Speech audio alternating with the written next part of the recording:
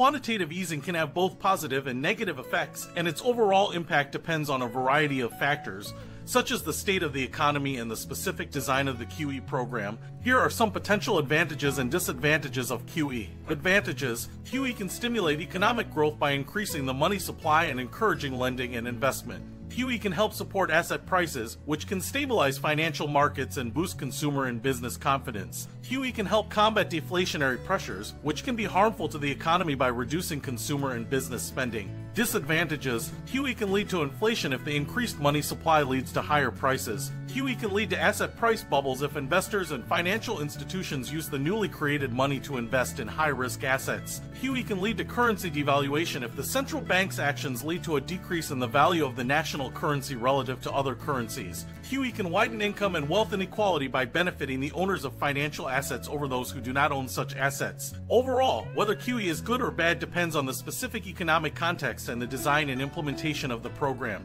While it can have potential benefits, it also carries risks and drawbacks that need to be carefully considered. As with any monetary policy tool, it should be used judiciously and with care to minimize the potential negative consequences.